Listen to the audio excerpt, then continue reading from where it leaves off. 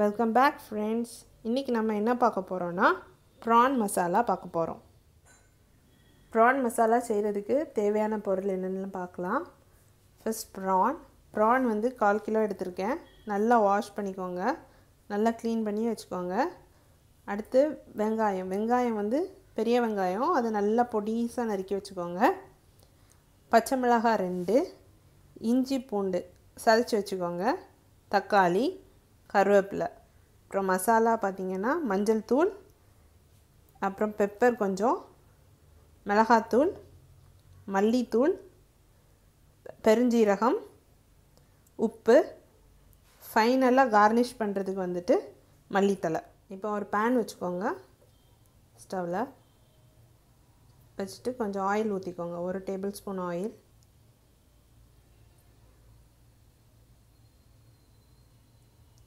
Oil heat ஆகட்டும். எண்ணெய் சூடானதும் சோம்பு போடுங்க.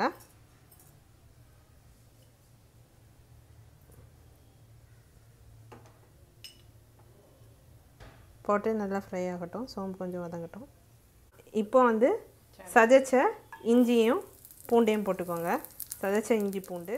இப்போ பச்சை மிளகாய் போட்டுக்கோங்க. பச்சை மிளகாய் போட்டுட்டு அடுத்து வெங்காயம்.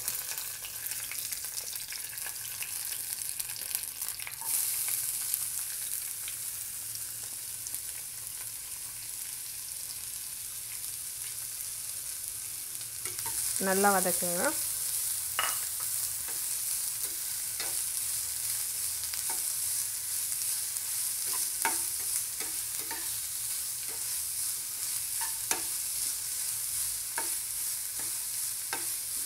நல்லா வதங்கினதும் இப்போ கருவேப்பிலையை பிச்சு போட்டுக்கோங்க. கூடவே கொஞ்சோண்டு உப்பு டேஸ்ட்டுக்கு ஏற்றாப்புல போட்டுக்கோங்க. நான் 1/2 டீஸ்பூன் உப்பு போட்டிருக்கேன்.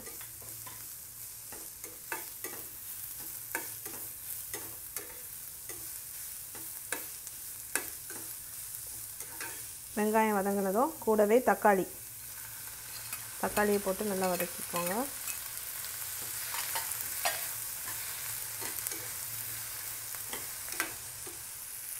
இப்போது தக்காளி நல்லா வதங்கிடுச்சு. இதுக்குள்ளே நம்ம ஆட் பண்ண வேண்டிய மசாலாலாம் ஆட் பண்ணலாம். மஞ்சள் தூள் கொஞ்சம் போட்டுக்கோங்க.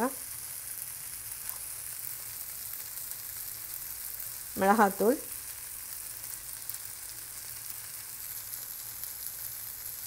மல்லித்தூள்,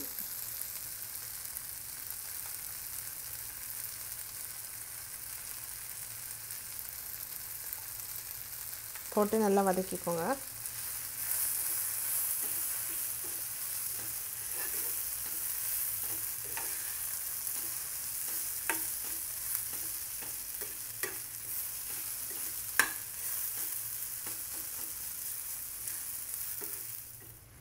இப்போ கொஞ்சம் தண்ணி ஊற்றிக்கோங்க. தண்ணி ஊற்றி இந்த மசாலாவை நல்லா வேக விடுங்க. ஒரு 5 மினிட்ஸ் வேக விட்டுங்க. நிறைய தண்ணி ஊற்றிடாதீங்க, ஏன்னா ப்ரான்லேருந்து கூட கொஞ்சம் தண்ணி வரும். ஸோ வந்துட்டு கொஞ்சமாக தண்ணி ஊற்றி இந்த மசாலாவை வேக விடுங்க. இப்போ தண்ணி கொஞ்சம் வற்றினதும் நீங்கள் இப்போ ஃபைனலாக ப்ரான் ஆட் பண்ணலாம்.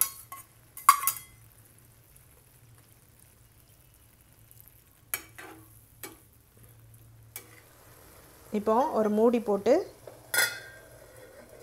ஒரு 10 நிமிஷம் நல்லா வேக வைங்க.